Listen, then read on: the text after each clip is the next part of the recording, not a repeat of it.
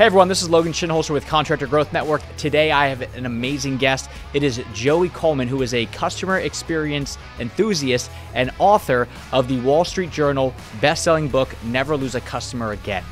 For the past 20 years, Joey has been focused on improving businesses' customer experience, including Zappos, NASA, and more. Joey will actually be a keynote speaker at our New Era of Contracting Summit on January 24th and 25th. Enjoy this awesome episode I have with Joey Coleman. Let's get into it. So the first question I asked Joey is, what's the difference in customer service and customer experience? Well, Logan, I really appreciate this question because I think at the end of the day, many people, especially business owners, use this concept of customer service and customer experience interchangeably. They kind of use those words thinking they mean the same thing. But the practical reality is they're two very different things. I think of customer service as being the assistance or the advice that we provide to those people who buy or use our products or services. Whereas customer experience is how our customers perceive all of their interactions with us. In short, customer service is reactive. Oh, our customer has a problem. They need some help. They reach out. Hey, we're having a problem. We help them out. Whereas customer experience is the proactive design of the feelings you want your customers to have.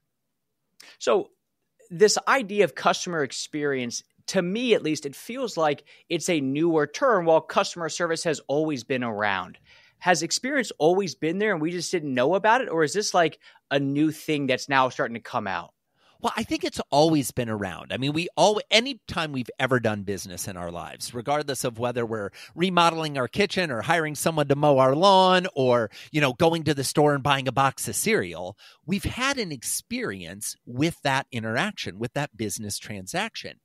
But I think it was really only in the kind of early 2000s that we started to more prolifically talk about customer experience. And I think the reason for that is it was the last thing to differentiate ourselves on.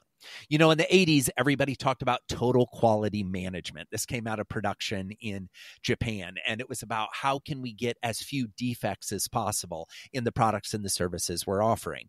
And then once we kind of all agreed that, hey, we can get rid of the defects, we got to deliver great products, great services, then it became a question of, well, we're going to compete on price. And so everybody started this race to the bottom on price, like the cheapest thing we can do and the Walmartification of the world. Well, then once price was at the bottom and there was nowhere to go on price, people said, oh, I know, we'll differentiate on accessibility. And this is at the dawn of the internet, right? Coming in the early 2000s. And now it's like we're available 24/7, 365. But then everybody did that. And so we couldn't differentiate on quality. We couldn't differentiate on price. We couldn't differentiate on availability. So what was left? Well, let's differentiate on how people feel when they do business with us.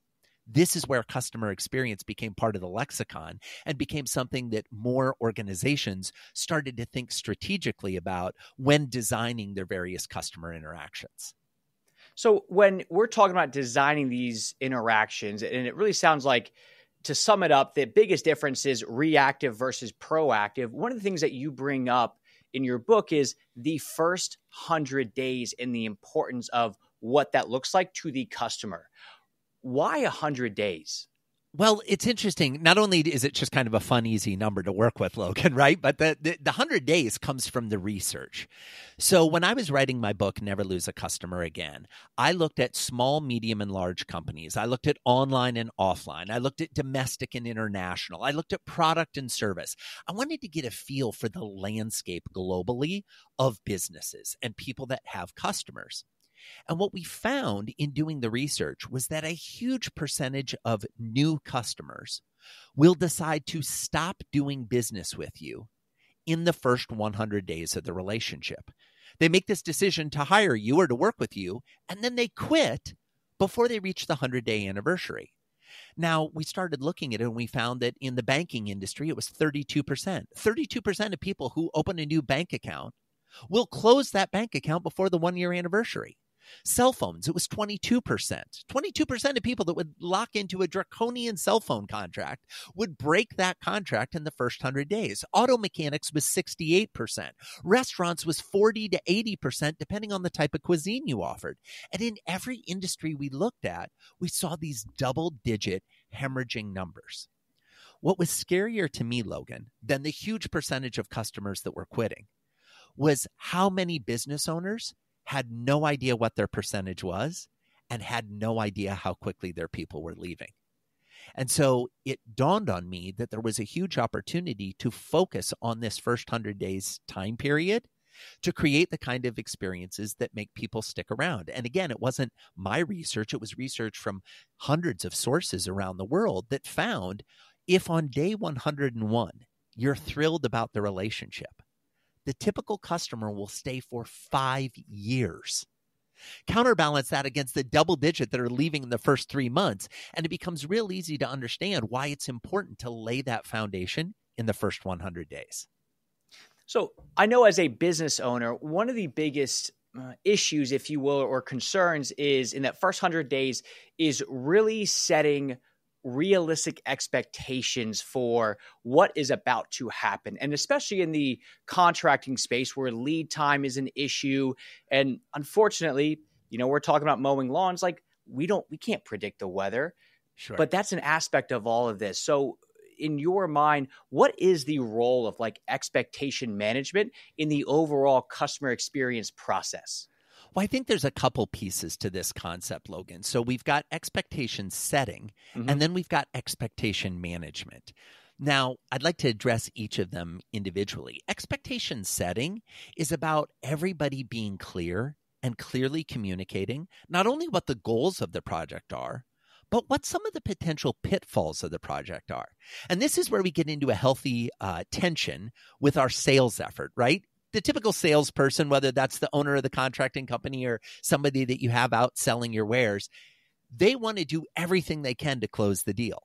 So they have a tendency to overpromise. They have a tendency to say, oh, but this time it'll be different. This time, all the supplies and materials will show up as planned. We'll have no supply chain issues. And this time, all the workers will be there at 7 a.m. to start, as opposed to guys straggling in at 8:45. Oh, I couldn't get a ride or whatever happening. Right? We think we have this imagining that it's going to finally be different, when the reality is it isn't. And when we don't live up to that expectation of what we set in the sales process, it chips away at the trust and the credibility and the reliability that we are needing our customers to have. We then switch to, well, what happens, Joey, when the project starts? And now we've got to manage expectations, because what is the customer saying? Well, I know I said I wanted the kitchen to have, a double range, but now that I'm looking at it, let's see if we can fit 8 burners in here. And you're like, oh my gosh, that wasn't part of the conversation. I'm sure this has never happened to anybody listening to the podcast. I think this is a new concept. This is a brand new concept. Forgive me for talking about something weird and strange you've never experienced, right? We know that's going to happen. We are absolutely sure that once we get into the project, the customer is going to change the scope. We also have good reason to understand how we're going to need to change the deadlines because of getting access to materials, weather, crew, any number of factors that might contribute to delays. The challenge I have, though, with this concept of expectation management is in the history of humans, no one has ever wanted to feel managed. And so we come into it and it suddenly turns into this adversarial us versus them. Well, scope creeps out of control. I'm going to have to rein you in. Oh, we're going to have to re-quote this. Oh, you're asking for stuff that was never in the original conversation. And we get hostile and we get defensive and we get irritated. Compare that to what it would be like if when we were sitting in the living room having the conversation about the kitchen remodel and we said, great, so you've shared everything that you want. You've kind of built it out. Here is our proposal. But before we go over this, let's talk about what's probably going to happen. We're going to sit here. We're going to go over the details and you're going to say, yes, that's exactly what we want, Joey. And we're going to start demo and we're going to start moving stuff out and we're probably going to order stuff and we're going to get it in and we're going to start putting it together. And one of you, the people in the house, Whether it's the husband, the wife, the oldest child, the youngest child, someone is going to say, but I want it to be different. Now, I'm sure that never happens in your personal lives, that either of you or your kids wants to change the plan, right? And they'll start laughing because they know this is human and say, we know that's going to happen too. So let's talk today about how we're going to handle that situation in the future. That's how we manage expectations. We manage expectations by discussing expectations before we even ink the deal. Now, before everybody freaks out, because the salespeople are saying, Joey, wait a minute, I don't want to talk about the problems when I'm trying to get them to sign the deal. Well, that would be ridiculous. No, that's going to differentiate you from the competition, because there isn't a customer that you're going to do business with that hasn't changed their plans before. Whether that was, where are we going to dinner tonight, honey? Or, hey, which camps are we going to send the kids to this summer? What are we doing? Every human has an understanding of how plans evolve and change. The problem is when we pretend that that's not human, or we pretend that it's bad, or we pretend that it's not allowed. I've yet to meet a contractor, and maybe there's some listening, and if you fall into this category, please reach out to me at joeycoleman.com, because I'd love to hear your story. I've yet to meet a contractor who, if the client comes and says, hey, I know we talked about a 4-burner range. We want to move to an 8-burner range. I know this is going to cost me more. I know that it's going to delay things. Just tell me how much more and how long the delay is going to be, and I'll happily sign off on it. Your customers are willing to work with you. They just don't want to feel like it's an adversarial conversation. And this is something where every business leader could get better at. It's building in padding for humanity, building in some grace for the things we know are going to happen. They happen in our own lives. We overestimate and underdeliver. We over-aggrandize what we're going to be able to do and then struggle to make the mark. If we're struggling with it, it's only fair and acceptable that our customers are going to struggle with it too. So, Joey, once you set this conversation with the client ahead of time, and I know, like what you're mentioning, the salespeople are going, well, hold on, like we're trying to make some money, right? We're not just trying to like scare people away. How do we then follow up during the process to then really appropriately bring back up, hey, if you remember at the beginning of all of this, remember that one conversation at the kitchen table we talked about some of these potential changes and directions we want to go? In your mind, Joey, how do we then bring this back up throughout the process when the plans seem to change? So what I like to do is come up with a ridiculous example that no one will forget. Here's what I mean by that. Let's say you are pitching a kitchen remodel to a couple that has 2 young kids, a 2-year-old and a 5-year-old, and they want to redo their kitchen. And remember earlier how I said, and one of you or one of the kids will want to change the scope? Let's make it crazy. Let's make it that the 2-year-old wants to change the scope. Now, everyone in this conversation, the salesperson, the parents, everybody knows that we're not going to change the scope of a kitchen remodel for a 2-year-old. So immediately we're creating a hypothetical that is just weird and crazy and not going to happen.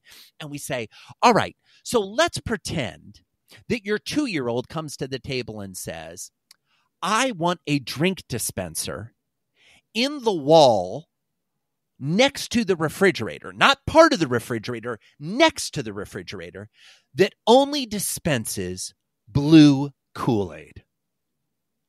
And I want it to be at my height, so about 1.5 feet off the ground. Now, when we've said that in the sales process, it's like, oh my gosh, that's crazy. Nobody would ever do that. Here we go.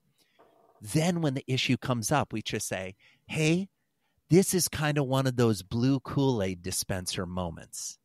We're talking about something that we couldn't have envisioned as being in the scope.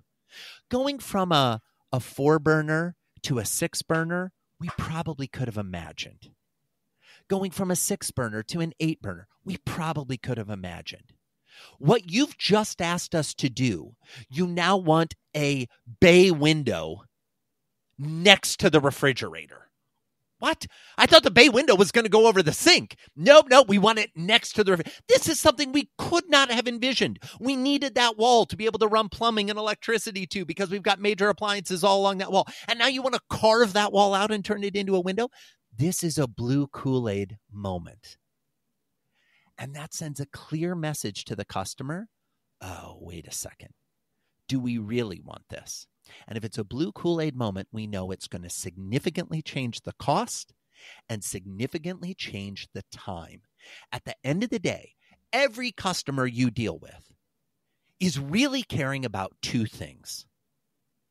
They may say they're caring about what their kitchen is going to look like. They may say they care about being able to cook wonderful meals for their family. What they really care about is how long is this going to take and how much is it going to cost? And what they are used to, and forgive me, contractors, for speaking it real, what they're used to is contractors who come in late and over budget.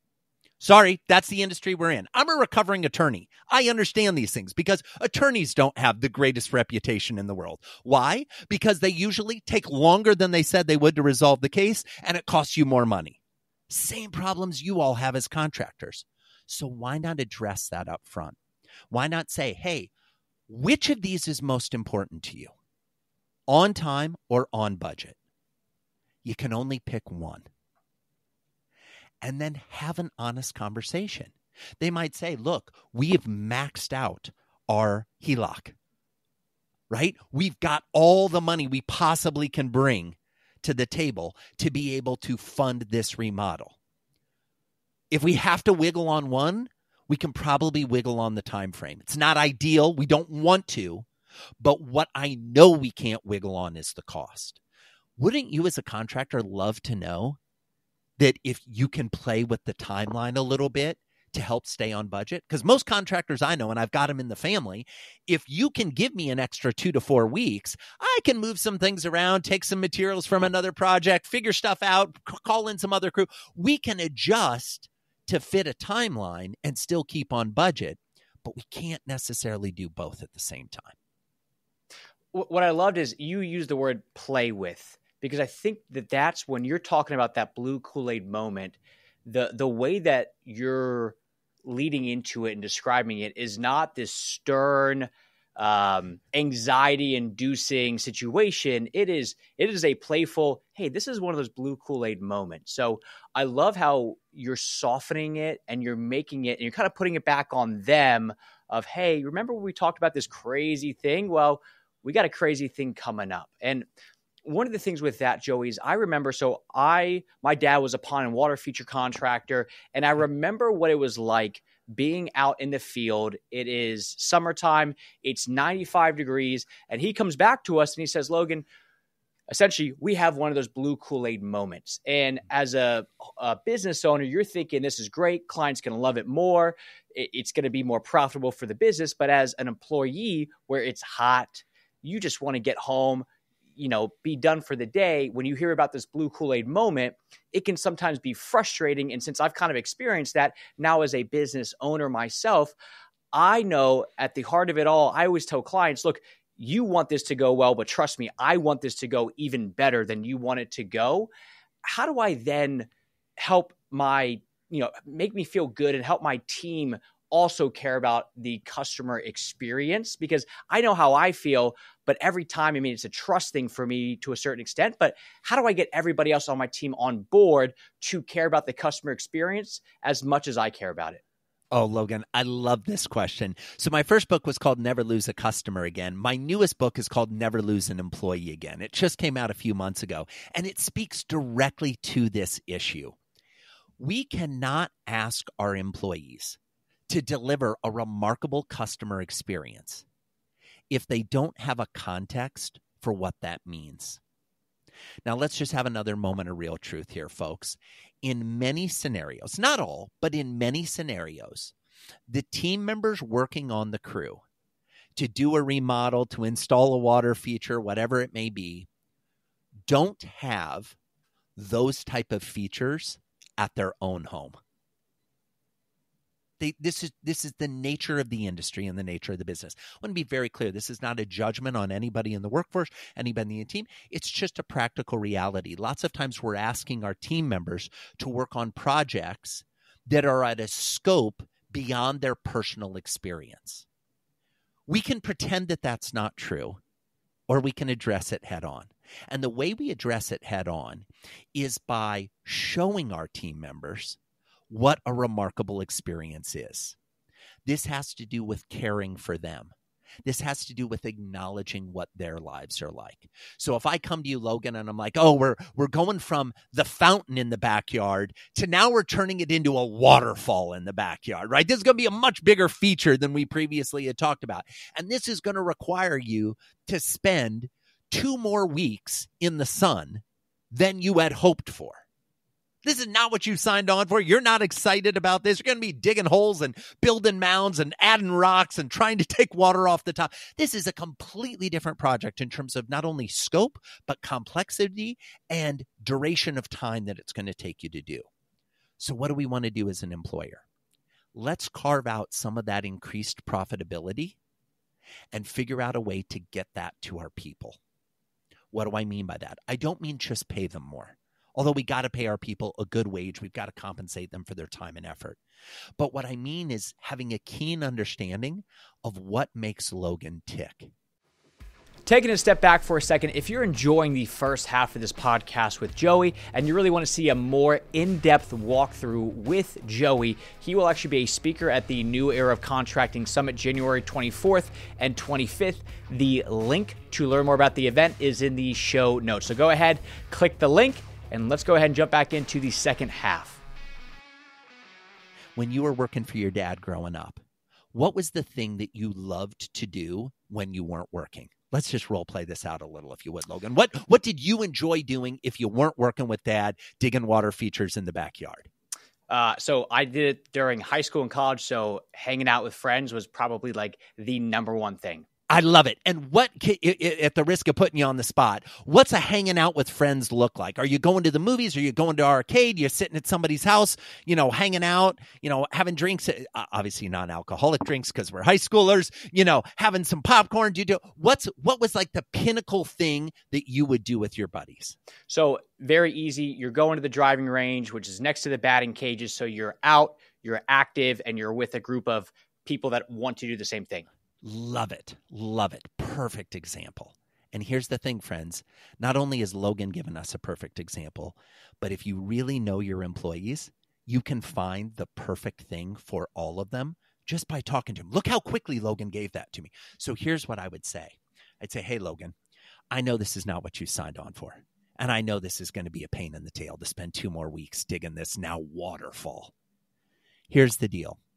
If we can get this done in 2 weeks, and we can get this completed as planned, I'm going to take you and 20 of your friends to the driving range and batting cages. I'm going to pay for all of it. I'm going to get you all set up.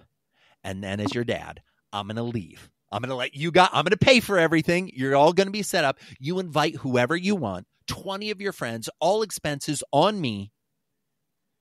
Can you help me get this done in 2 weeks? That is a very different conversation than, hey, look at all the overtime you're going to make. Or, hey, you're going to be able to, say that you put a waterfall together on your resume instead of putting together a pond. The things that lots of times business owners think are going to be the appealing thing to the employee are not at all the appealing thing to the employee. The appealing thing to the employee is not having to work, hanging out with their buddies. Because employees think differently than business owners. If they didn't, they wouldn't work for you. This is the thing. So many business owners, they're like, oh, I wish my employees thought more entrepreneurial.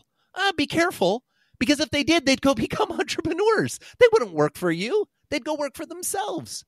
So we have to recognize this tension between what we want as owners and what our team wants as employees, as workers, as part of our crew. And the more we can recognize what drives them, what motivates them, what they're excited to do when they're not swinging a hammer or digging a hole, the better we'll be able to serve them and create remarkable experiences for them. And last thing I'll say on this, when we create a remarkable experience for them, they now have a context for what we're asking them to do for our customers. Remember how you felt, Logan, when you went with all of your buddies and it was all expenses paid and you could just kick back and relax and hit some balls and have a good time and chat up some friends and chat up some of the friends they had brought and, make new connections and do. That same feeling is the feeling we're trying to create for this homeowner. That when this waterfall is done, they can invite their friends over and they can put their feet up and watch the waterfall and feel amazing and get a little escape from the rest of their life. We are creating a dream in their backyard. Can you help me with that? Different type of request. I love it because it's so easy. It's almost the cop-out response of like, I'll just bonus everybody out. Or, hey. It is. It's the easy way to do it. I know. I'll give them more money. Yeah. We have to have a base. I want to be very clear on this. Many organizations aren't paying their people enough of a livable wage that when they do bonus someone an extra $100, it makes a big difference because that person has been in the hole already. And that extra $100 helps them kind of eke a little bit further out of the hole, but not much. You got to pay everybody a living wage. You got to take care of your people. But there quickly becomes a point where giving me more money doesn't move the dial. And it's not based on the amount of money I have. It's what I'm going to do with that money. There's some amazing research out of the University of West Virginia that looked at financial incentives for employees. And what they found is when they gave an employee an extra $100, the typical American would put that extra $100 towards one of two things: super short-term gratification or debt. And more often than not, they put it towards debt. No one in the history of the world ever said, woohoo, I got $100. Let's pay down my debt. That's going to make me feel good. No, they did it out of obligation because they felt like they were drowning in their debt. Counterbalance that against giving your people an experience. That party with your friends, if you had a party paid for by your work with your 20 best friends to go to the range, go to the batting cage, make some friends, connect with some people, have a great evening, that is going to be a memory as opposed to a transactional exchange of, oh, here's a couple $100. I love it. Yeah. Cause then I'm the hero of the situation. And it's funny. Cause I've read Never Lose an Employee Again. And we're talking about who here has gone to the Ritz and things like that. And I'm like, man, I don't know how I'm going to say this to contractors of like, if you want to give them a good experience, take them all to the Ritz for the weekend. But that is so simple because the cop-out thing in my mind would be everybody's going to get an extra $1,000, but the batting cage is going to be more. It's going to be less money, and it's going to be way better. And Logan, you're spot on. It ends up being cheaper. Yeah, but it ends up having a higher value. If I were to ask you to think of the 20 best gifts you ever received in your life, and you were to sit down and consciously make a list of the 20 best gifts you ever received in your life, and then I were to ask you to assign a dollar value, what you would quickly find is that the majority of gifts on that list cost less than $100. It's not that the person spent money on you. It's that when you received the gift, you thought, oh my gosh, they know me better than I know myself. They were listening when I was talking. They were paying attention when I shared that I really loved going to the batting cages on the weekends. Instead of just giving me a Starbucks gift card. Nothing against Starbucks. But so often, I get Starbucks gift cards from people all the time. And on one hand, I appreciate it.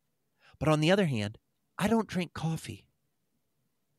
So thanks for giving me something that I'm not going to be able to maximize the value of. Now, let me be clear. I know Starbucks sells stuff other than coffee. But because they don't specialize in selling stuff other than coffee, I don't spend a lot of time going to their stores. And that's not a criticism of Starbucks. It's what are you doing to acknowledge the human you're interacting with? If I know your favorite sports, let me ask this. Logan, who's your favorite sports team? Any sport, any type thing. Do you have a favorite team?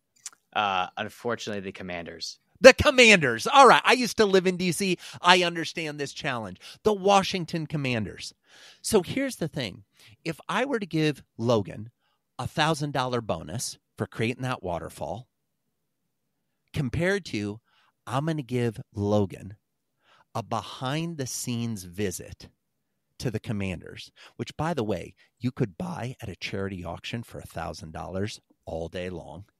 Or I'm going to bring you to a signing and a ceremony with the Commanders cheerleaders, which you could do. Or I'm going to get you a signed jersey from one of the Commanders players, which you could easily do for less than $1,000. That is going to be so much more valuable to Logan, especially if I got you the jersey and I framed it and gave it to you. And now all you have to do is drive a nail in your wall at home next to your TV and you can hang that. And now when your buddies come over to watch the Commanders game, they're like, oh my God, Logan, how'd you get that? You know where I actually got that from my boss. You got a signed Commanders jersey from your boss? What did you have to do to get that? My job. I didn't do anything that's bad. I just did what I'm paid to do. But my boss is so great. My boss knew that we had to work a little extra harder. We had to be outside longer, do.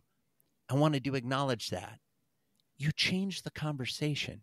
You interact with your people as humans instead of having this weird I'm the employer, you're the employee relationship. So one of the things with this client experience and customer experience that is so impactful is how people then feel, like from, let's say in this case, residential contracting as the homeowner and what they walk away with.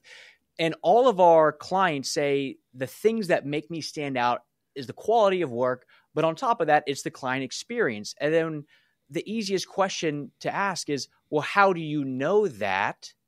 And a lot of times it's kind of like generic answers.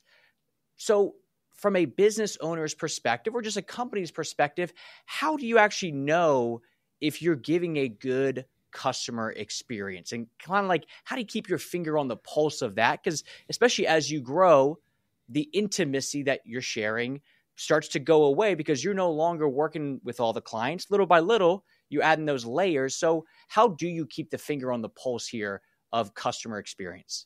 Well, I think we need to do a couple of things. Number one, if your business has grown and you're not as close to the pulse of the customer, you got to figure out ways to get closer to the pulse. I'm sorry, you just do. And I'm a business owner. I've been a business owner for 20 plus years. You've got to walk the factory floor, so to speak. You've got to get out on the job site. Every contractor who's listening in, if you're not regularly on site, checking things out, not only just with your team and seeing how your team's performing, but also with the client, you're missing a huge opportunity to have an ear on the ground, to have an ear open to what's actually happening. Number two, you got to become a detective. You've got to be curious as to what really matters. I would incentivize my team to bring me data points that show what matters to the client. Here's what I mean by that. Everybody that works on my team knows that if they come and they bring me a little tidbit about the client, something I didn't know, they get special bonuses, whether that's prizes, more money, whatever it may be, they're getting special little things. So when I've got a team member that says, hey, Joey, did you know that this client we're serving loves, and when I say loves, I mean loves, absolutely is crazy about Star Wars. They actually have a room in their house dedicated to Star Wars. They've got all the Legos. They've got movie posters. It's the craziest thing you've ever seen. They're fanatical about this. Oh, now I have a piece of data I can move the dial with. Now I can do something special when the house is done and I've done the kitchen remodel. Maybe I can gift them as just part of the celebration of us being done 4 of these little mini waffle makers that make breakfast waffles with Star Wars characters. It's a little thing. It's going to cost me less than $100. But every time they plug those in and use those in their new kitchen, because I know they're already a fan of Star Wars, they're going to say, holy cow, these you would not believe the contractor we worked with. Why? Not because of the kitchen, although you got to do a good job, you got to deliver the right quality, but because of the little extras, the little meaningful moments, the way they connected. And so I would look for ways to do that. And then the last thing I'll say is it goes back to what we were talking about earlier. You can't ask your people to be keeping a finger on the pulse of what's going on with the clients if you're not keeping a finger on the pulse of what's going on with them. There is a difference between your employee coming into work on Monday and you saying, hey, how was your weekend? And your employee coming into work on Monday and me saying to Logan, so Saw that game. Tough loss, eh? I don't say the team. I don't say what was going on. But I know that Logan knows that I know. We're talking about the Commanders. We're talking about his team. And we're talking about the fact that it was a tough loss or that it was an amazing win or, oh my God, I can't believe that catch or whatever it is that says, I care about what you care about. Because when our employees feel that we care about them as humans, it makes it much easier for them to care about us as employers. And it makes it much easier for them to care about our clients as the people who we are serving. It's funny you bring that up. My father-in-law does a great job of that, where he's never lived in Maryland, DC area. I went to school at Virginia Tech, and he'll be like, hey, did you watch that Tech game last night? And I was like, no. And then he watches it simply to bring it up and be able to like bond with me on. And then I kind of feel guilty that I didn't watch the game. So then the next time that they have a game, I'm like, I know it's soccer and it's not even televised, but I want to make sure I at least know what's going on. So when he brings it up, because I know he's going to want to talk about it, it's funny because it's so small. And I don't know if my wife picks up on it, but like every time I pick up on it, and it makes me feel like special. Like he went out of his way to find this game, to watch it, so we have something to bond over next time. Absolutely. And here's the thing, Logan, to deconstruct what you just shared. I don't even know if my wife notices. She probably doesn't. And that's fine, because she already has a relationship with her dad. You're the one that needs the relationship with the father-in-law, right? You're the one that's creating a new relationship. And what I love about this story with your father-in-law is he's going out of his way to try to find ways to bond with you. Now, I'd be willing to bet that when he starts to do this, not only do you feel seen, you feel valued, you feel approved of, which is something I think most son-in-laws want to feel, most daughter-in-laws want to feel. But I imagine it also triggers in you a desire to get curious about what he's interested in and to get curious about, well, what are ways I can bond with him that are in his world, that are not in my world. And so it expands our scope of understanding. This is what actually happens with employers and employees as well. So many employers I know, they say, oh, I wish my people cared as much about the business as I do. What I've come to realize is what the employers need to know is your employees wish you cared about them as much as you care about the business. Now, before anybody stops listening to the podcast and goes, Joey, you don't understand. I do care about my people. I know that you care about your people. The problem is I know that because I'm a fellow business owner. Your employees don't know that. Your employees only know that you care about profitability, staying on schedule, being to work on time, getting the projects done according to the scope, doing high quality work, having the next project in the pipeline. All they hear from you are the things that are business driven. If you could make more of the conversations, things about, see that Tech game last night? Hey, congratulations. I see your alma mater's going on to a bowl game. Hey, I see your alma mater's going on to, the Final Four. Hey, I see your alma mater pulled off the big upset against the ranked team. Whatever it is that shows I care about what you care about, that's when the relationship changes. And with this, as you grow, should you know this with everybody in the company, or is it just your direct reports and then they need to have it for their direct reports? I guess, where do you start to find that line of, man, I got to know 100 different people's alma maters, and now my whole life is just checking ESPN. Like, where is that line getting drawn? Well, Logan, I think it depends on what kind of business you want to run. That's your choice. I will tell you, if you know that about all of your people, you're going to have a hugely successful business. If you decide, well, I'm only going to know that about my direct reports, your direct reports are going to perform well.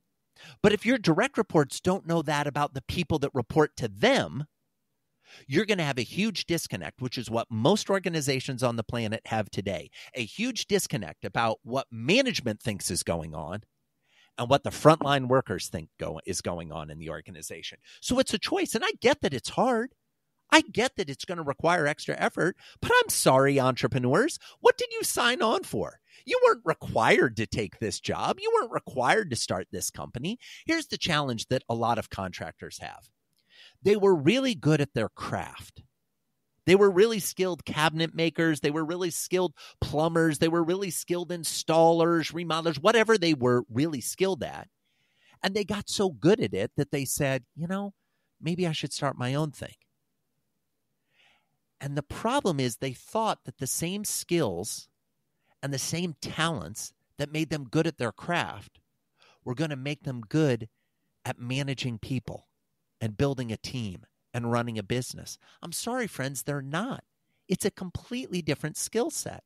Now, that doesn't mean you can't learn it, but it does mean you can't presume that everything you knew on the crafting side is automatically transferable to the other side. Although if we get analogous, it is. What do I mean by that? Hey, if you're a really good carpenter, you know that it is much easier to cut a piece of wood with a sharpened saw than a dull saw. What is a sharpened saw requiring? Knowing the craft, paying attention to the sharpness, and being willing to slow down to sharpen the saw to be able to speed up in terms of the amount of wood you can cut. Translate that to the employee side. What does it mean? It means slowing down to understand what makes Logan tick so that I can give Logan what he needs. I can sharpen his saw, and then Logan can produce for me. It's just a different package. It's the same scenario. It's the same ability. It's the same talent, just repurposed towards humans instead of towards tools. This stuff isn't hard, but it is complicated. It does require us to bring a different level of intentionality, a different level of focus, a different level of energy to the conversation. But I promise you, the return on investment for caring about your people, whether that's your employees or your customers, is significantly greater than the return on investment on you having the right power tools, you having the right trucks, you having the right supplies. Those things are important. Don't mishear me. But you really move the dial on your growth, on your referability, on the amount of repeat business you get when you're caring about the humans that are involved in your projects. With so much overlap between the customers and your employees, I'm curious, how long after finishing Never Lose a Customer Again did you have the idea for Never Lose an Employee Again? Well, here's the interesting thing, Logan. I had been in the customer experience world for about all of 5 minutes before I realized that you can't have a great customer experience if you don't have great employees to deliver that experience. Now, what I hadn't thought as clearly about is the second book. So the first book was all about customer experience. And about 6 months or so after the book came out, I got an email from a reader. And all the email said was, "Dear Joey, if you wrote a book called Never Lose an Employee Again, I would buy it." And it signed their name. I thought, well, that's interesting. I never really thought of just doing a whole book like that. And then I got another email. Exactly the same. No additional context, no backstory. One sentence. If you wrote a book called Never Lose an Employee Again, I would buy it. And then I got another email like that. Now, Logan, I'm a little slow, okay? But after multiple emails that all they said is, if you wrote a book called Never Lose an Employee Again, I would buy it, I thought, I should do some research. I should see what's going on in terms of the employee space. And what I realized is that same first 100 days that applies to the customer experience applies to the employee experience in an almost shockingly similar way. 40% of new hire employees quit before the 1-year anniversary. 22% of them quit in the first 100 days. For hourly workers, it's 50%. Those are the numbers for salaried workers. For hourly workers, they quit in the first 100 days of getting a job. 50%. These are huge gaping holes in the operations of most businesses on the planet.